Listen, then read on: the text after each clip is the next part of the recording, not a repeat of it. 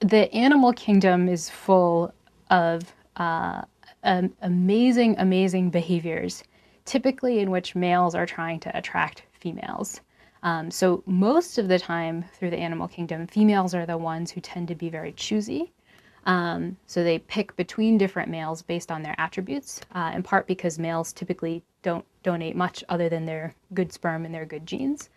So females tend to care a lot about how good a male looks, how awesome his song is, how great his dance is, and so on. And this leads to a pressure for males to kind of ratchet it up and have a bit of an arms race in terms of how awesome their dance is and their song is, and so on. Some of my favorite examples of kind of males ratcheting it up are cases of there's a species known as the buff-breasted sandpiper.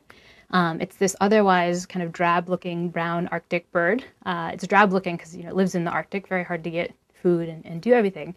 But it kind of allows for its beauty to come out in really strange ways.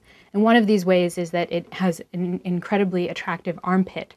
So its armpit is very white, very clean, and it will do flash displays for females where males will kind of get out in a field and sort of flash its armpit.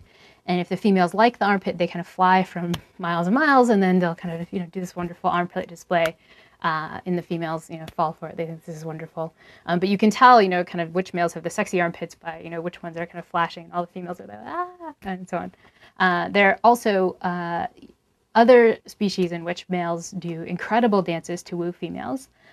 There's a species of bird known as a mannequin in which males actually do a really elaborate dancing display that actually involves two partners. So there's a kind of senior male who gets to mate with the females and another male who apprentices with him and has to learn the dance. And the female picks on the dance of both of them, even though the senior guy gets the girl.